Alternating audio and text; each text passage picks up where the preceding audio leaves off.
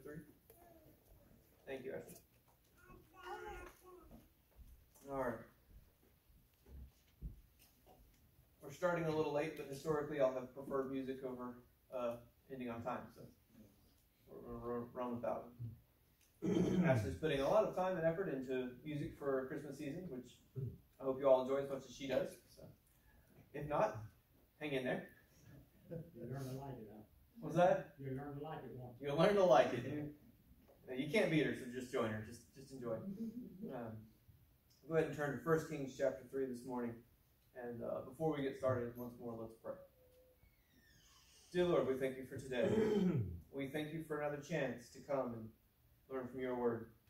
Lord, I pray today that we'll see the truth of the gospel and the scriptures. Lord, I pray that I, as the speaker, will be clear and simple in my speech. Lord, help me to say what you want me to say and to not say anything I should not say. Help me to get out of your way and for these people to see Jesus in the scriptures. In Jesus' name, amen. Amen. All right. So 1 Kings chapter 3, verse 6. Solomon has just become king here and king of Israel. Verse 6, and Solomon said, Thou hast showed unto thy servant David, my father, great mercy, according as he walked before thee in truth and in kindness, and in uprightness of heart with thee. And thou hast kept for him this great kindness, that thou hast given him a son to sit on his throne, as it is this day. And now, O Lord my God, thou hast made thy servant king instead of David my father. And I am but a little child. I know not how to go out or come in. And thy servant is in the midst of thy people which thou hast chosen, a great people that cannot be numbered nor counted for multitude. Give therefore thy servant an understanding heart to judge thy people, that I may discern between good and bad, for who is able to judge this thy so great a people? And the speech pleased the Lord that Solomon had asked this thing. Okay? So, stop for a moment. What is Solomon's attitude? It's humble. Who is Solomon in this moment? He's the top dog. He is the king, right? Landon, if I made you the king of a country, someone made you king of a country, and you sat down on a throne, you had a gold crown, and everybody had to do whatever you said, would you be like, oh man, I don't know anything. I'm going to be real humble, and I'm gonna be the best king. No, you'd be like, bring me money, bring me whatever it was, bring me some girls, whatever it is that you're into, right? You would be like, this is awesome. That's not the attitude that Solomon had. Now, what else do we know about Solomon? Some of you can have read ahead. What do we know about Solomon? He was the richest man that ever lived. He was the wisest man that ever lived. And at the time of his kingdom, he was the most powerful man that living. So let me tell you something here. If you think you're all that in a bag of chips, you don't compare to Solomon. I don't have millions of people that do my bidding. I don't even have one. My dog doesn't even do what I say half the time. I don't have trillions of dollars in wealth doing good to pay the bills some days. I don't have mountains of wisdom so much that people come and ask me my opinion. Folks, people don't listen to me half the time anyway. But Solomon, who has all these things, says, Lord, I am but a little child. I know not how to go out or come in. I think of my little daughter. She's not supposed to be in my office, which is where I keep my tools without me. And she's not supposed to be in my bedroom, which is where I keep other things, cordless hole punchers and the like, without me. Now, they're all locked up, don't anybody gasp. But I don't want her in there. And so I go, Grace, get out. And she goes, no. Dad. No, you gotta go this way. And you take her little head in her little hand. This way. Solomon says to God, I am like a little kid. I don't know which way to go. I need you. Teach me. I'm dumb. And the speech pleased the Lord that Solomon asked this thing. Verse 11, and God said unto him, because thou hast asked this thing, and hast not asked for thyself long life, neither hast asked riches for thyself, nor hast asked the life of thine enemies, but hast asked for thyself understanding to discern judgment. Behold, I have done according to thy words. Lo, I have given thee a wise and an understanding heart. Now, for those of you that haven't been listening to me for 3 years, what's the heart? Is it this pump in my body that moves blood through my circulatory system? No, they got it. It's this gray matter up here between my ears. This is my heart when the Bible talks about the heart. You believe in your heart? You think with your heart? Yeah. So, an understanding heart, so that there was none like thee before thee, neither after thee shall any arise like unto thee. And I have also given thee that which thou hast not asked, both riches and honor, so that there shall not be any among the kings like unto thee all thy days. And if thou wilt walk in my ways, and keep my statutes and commandments, and as thy father David did walk, then I will lengthen thy days. And Solomon awoke, and behold, it was a dream. And he came to Jerusalem, and stood before the ark of the covenant of the Lord, and offered up burnt offerings, and offered peace offerings, and made a feast to all his servants. Solomon realized in that moment what was most important, and that was understanding. That was wisdom from God. Now, Solomon did pretty well from himself, as we have talked about. You know that all other kingdoms on earth at that point were looking to Israel. There was no kingdom ever like Solomon's. Nobody wanted to fight him. Everybody wanted to beat him. Everybody wanted to give him everything. Solomon wanted the one thing nobody today seems to care about. You know, we have mountains of information. You pull out these things in your pocket, these smartphones, you go on the internet. I'm old school, I have a desktop. And I can get information on anything I want. The only problem is, there's a good chance about half of it's not true. You realize that? Everybody's figured that out at this point in life, right? The thing on the screen is not always true, right? Folks, information is not necessarily wisdom or knowledge. We've got so much fake news that we don't even bother watching the news anymore. I don't. Y'all turn on the TV. You know, back in the day when they first started doing news programs, you could turn on the TV and they would tell you what happened. Now you turn on the TV and they tell you what to think. Has nothing to do with what happened. Right. And it don't matter which side of the aisle you sit on. Both sides are terrible. Fake news. What makes one any better than the other? How do we know this isn't fake news?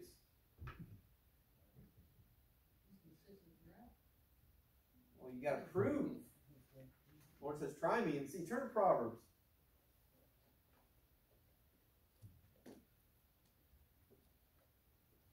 Turn to Proverbs. Now, pop quiz, who wrote Proverbs?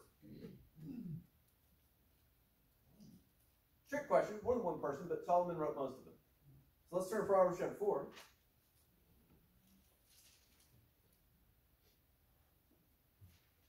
And Brother Armstrong is correct. Solomon did write this one. It says so in Proverbs 1, it's continued. Starts in chapter 1, the Proverbs of Solomon, the son of David, the king of Israel. Alright, which we memorized Proverbs 1 a little bit ago, right? Okay. So Proverbs chapter 4 and verse 1. So Solomon was humble and refers to himself as a little child. Right? So in verse 4, or chapter 4, verse 4, it says, hear ye children, the instruction of a father, and attend to know understanding. For I give you good doctrine, and forsake ye not my law. For I was my father's son, tender and only beloved in the sight of my mother. He taught me also, and said unto me, let thine heart retain my words, keep my commandments, and live. Get wisdom, get understanding, forget it not, neither decline from the words of my mouth. Forsake her not, and she shall preserve thee. Love her, and she shall keep thee. Wisdom is the principal thing, therefore get wisdom, and with all thy getting, get understanding. I find this a funny way to say it. go out and get stuff, and while you're getting stuff, make sure you get understanding. Make sure that you don't forget understanding. You must have it. Who told Solomon that? Hear ye children, the instruction of a father. For I was my father's son. So who told? David. King David told Solomon, do not forsake wisdom and understanding. Verse 8, exalt her. Exalt who? Who's her? Wisdom. And she shall promote thee. She shall bring thee to honor when thou dost embrace her. She shall give to thine head an ornament of grace, and a crown of glory shall she deliver to thee. Folks, what is the wisdom and understanding that we need?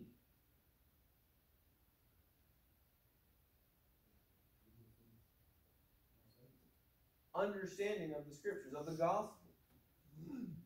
Folks, that is the very core of the wisdom that Solomon is talking about. Of the wisdom and understanding that God gave Solomon. What was more valuable than everything else on earth? Understanding. Folks, understanding the scriptures, understanding the gospel is more valuable than everything else on earth. What shall it profit a man if he gain the whole world and lose his own soul? All right. Turn to Genesis chapter 22. Genesis chapter 22. You may say, well, Brother Josh, how does Solomon and Proverbs go together with what we're going to read in Genesis here? How does it go with Abraham? God taught Abraham the gospel. And this is the method he chose to do it. Abraham was God's first preacher. Y'all realize that? He was first missionary, first preacher, first patriarch. Why? He called him out and said, I will give you these things because I know that you will teach your children what I tell you to teach them. And if you do that, I will make you a great nation, and your deliverance will come through your children. What does that mean? The line of Christ. Okay? So Jesus would later be born through the children of Abraham, through the Israelites, through the Hebrews. So Abraham was the first preacher. In Genesis chapter 22, verse 1, God is teaching Abraham the gospel. The Bible says Abraham believed God, and it was counted unto him for righteousness. He showed him an example by Isaac. He gave him a son, and then told him to sacrifice the son. Yes, brother, real quick. Galatians 3:8 where it says where God preached the gospel unto Abraham. Thank you. All right. Genesis chapter 22 and verse 1. And it came to pass after these things that God did tempt Abraham, and said unto him, Abraham, and he said, behold, here I am. And he said, take now thy son, thine only son Isaac, whom thou lovest, and get thee into the land of Moriah, and offer him there for burnt offering upon one of the mountains, which I will tell thee of. And Abraham rose up early in the morning, and saddled his ass, and took 2 of his young men with him, and Isaac his son, and clave the wood for a burnt offering, and rose up, and went unto the place of which God had told him. Then on the 3rd day Abraham lifted up his eyes, and saw the place afar off. And Abraham said unto his young men, abide ye here with the ass, and I and the lad will go yonder and worship, and come again to you. And Abraham took the wood of the burnt offering, and laid it upon Isaac his son, and took the fire in his hand, and a knife, and they went both of them together. And Isaac spake unto Abraham his father, and said, my father. And he said, here am I, my son. And he said, behold the fire and the wood, but where is the lamb for a burnt offering? And Abraham said, my son, God will provide himself a lamb for a burnt offering. So they went, both of them together. So Abraham, you were talking about not being able to solve all of your problems. Abraham is already demonstrating a significant amount of faith. Why? First thing he said, I and the lad will come again. His instructions are to go kill him. But he says, we'll both come back. And then Isaac goes, Dad, are you forgetting something? I know how this works. You can't kill a lamb without one. And Abraham says, God will provide. Abraham's not worried. Maybe he is, I don't know. But he's telling Isaac not to worry. In verse 9, and they came to the place where God had told him of, and Abraham built an altar there, and laid the wood in order, and bound Isaac his son, and laid him on the altar upon the wood. And Abraham stretched forth his hand, and took the knife to slay his son. And the angel of the Lord called unto him out of heaven, and said, Abraham, Abraham. And he said, Here am I. And he said, Lay not thine hand upon the lad, neither do thou anything unto him. For now I know that thou fearest God, seeing thou hast not withheld thy son, thine only son, from me. And Abraham lifted up his eyes, and looked, and behold, behind him a ram caught in a thicket by his thorns. And Abraham went and took the ram, and offered him up for a burnt offering in the stead of his son. So this is interesting because, why did God tempt Abraham? Didn't he know what would happen? Yes, exactly. Abraham knew what would happen too. Abraham was just doing what he was told. So we're going to go do this thing. You do this. And didn't give him the rest of it. He didn't say, oh, by the way, there's going to be a ram waiting for you at the top of the mountain. He said, you go offer Isaac. Isaac represents mankind. Y'all realize that? We deserve death. We are sinners. We deserve death and hell. And we are to be offered. Like Isaac. But God. But God intervenes and offers a substitute. I find it interesting in verse 11 that he says Abraham twice. God called to Abraham in haste. I called my daughter's name twice so much, that's her name now. Grace. Because she never listens the first time. But I've said it twice now. So he goes, Abraham. All right, I got your attention. This is what you're here for. Verse 14, Abraham called the name of that place Jehovah-Jireh, as it is said to this day, in the mount of the Lord it shall be seen. Jehovah-Jireh simply means God will provide. And the angel of the Lord called unto Abraham out of heaven the second time, and said, By myself have I sworn, saith the Lord, for because thou hast done this thing, and hast not withheld thy son, thine only son, that in blessing I will bless thee, and in multiplying I will multiply thy seed as the stars of the heaven, and as the sand which is upon the seashore. And thy seed shall possess the gate of his enemies, and in thy seed shall all the nations of the earth be blessed, because thou hast obeyed my voice. Because he did what he was told, through him Christ would come, through his line. Verse 19, so Abraham returned to his young men, and they rose up and went together to Beersheba, and Abraham dwelt at Beersheba. This was important for Abraham to do this, so that we could see the example, so that he could see the example, so he could tell his children, so he could tell their children, so that all the Israelites would know the story of Isaac. Even if you didn't understand the gospel, if I dragged my daughter up a mountain and said we were going to sacrifice and come back, y'all would think I was crazy. Y'all would call CPS on me. Some of y'all would probably tackle me. But it was a story to be told to the Israelites. Why? So they would understand the gospel. Turn to Acts chapter 8. I'm going to cut it a little bit.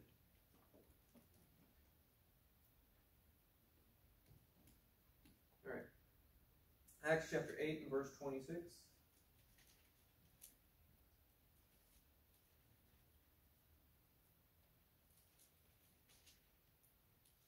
It says, and the angel of the Lord spake unto Philip. Philip is a New Testament apostle. He's preaching. Arise and go toward the south unto the way that goeth down from Jerusalem unto Gaza, which is desert. And he arose and went.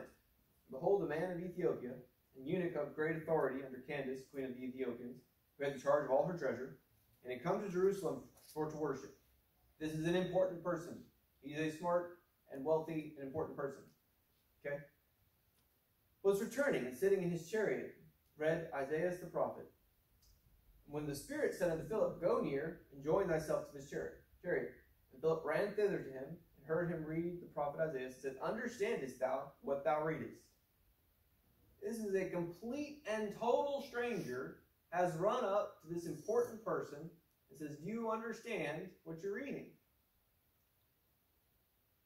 If someone ran up to me and I was reading anything else and said, you understand what you're reading? Well, yes, obviously, that's why I'm reading it. I'm a smart person, go away. Is that not how most people react? No. His response is, how can I, except some man should guide me? He was looking for understanding with humility.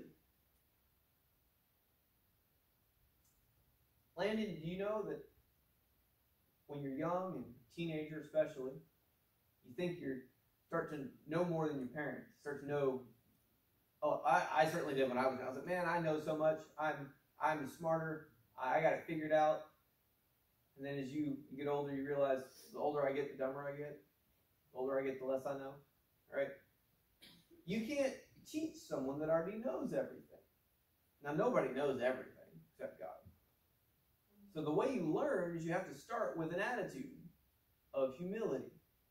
We see that Solomon, his attitude was what? Lord, I don't know anything. The Lord said, that's a great place to start. The Ethiopian eunuch says, what? Do you understand what you're reading? He goes, no. How can I? Explain it to me. All right? And he desired Philip that he would come up and sit with him. Verse 32. And the place of the scripture which he read was this. He was led as a sheep to the slaughter, and like a lamb dumb before his shearer, so opened he not his mouth. In his humiliation his judgment was taken away, and who shall declare his generation? For his life is taken from the earth. And the eunuch answered Philip and said, I pray thee, of whom speaketh the prophet this? Of himself, or of some other man? Then Philip opened his mouth and began the same scripture, and preached unto him Jesus. Amen. Where's that verse that the eunuch is reading from? It's in Isaiah chapter 53. Who's that chapter about? Jesus. He's looking in the scripture. He's looking and doesn't understand. Folks, we look in the scripture and we think we understand because we already know everything. Folks, if you're lost, your attitude should be, Lord, I'm a little child. I know not whether to go out or come in. Please teach me. Verse 36. And as they went on their way, they came into a certain water. And the eunuch said, See, here is water. What doth hinder me to be baptized? And Philip said, If thou believest with all thine heart, thou mayest. And he answered and said, I believe that Jesus Christ is the Son of God. And he commanded the chariot to stand still. And they went down both into the water, both Philip and the eunuch, and he baptized him. The gospel is this, folks. God loved the world, so he gave Jesus to die in our place and washed us from our sins in his own blood. It says in Revelation chapter 1, verse 5. Turn to 1 John chapter 5 and we'll wrap. 1 John chapter 5. Here's the gospel. Here is what your heart must understand. Is that Jesus died for you. Jesus paid for your sins, him and no one else. 1 John chapter 5 and verse 10. He that believeth on the Son of God hath the witness in himself. He that believeth not God hath made him a liar, because he believeth not the record that God gave of his Son. And this is the record, that God hath given to us eternal life, and this life is in his Son. He that hath the Son hath life, and he that hath not the Son of God hath not life. These things have I written unto you, that ye that believe on the name of the Son of God, that ye may know that ye have eternal life, and that ye may believe on the name of the Son of God. Folks, you want an understanding heart. Our flesh wants riches and honor and glory and power and all these things that we get up in the morning, we work for money, and we try to increase our social standing and these things. But folks, the only thing of any value is truth. That's all. You can't take it with you. I'll wrap with this. In Job chapter 19, verse 25, Job said, "For I know that my Redeemer liveth, and that he shall stand at the latter day upon the earth." Folks, salvation is done. You are forgiven. Eternal life is yours. Trust Christ. Let's pray. Dear Lord, we thank you for today. We thank you for these folks here. Lord, we thank you for this service. Lord, I pray that we will study throughout the week, that we'll come back with knowledge and questions. We'll be able to help other people come to the knowledge of Christ. In Jesus' name, amen.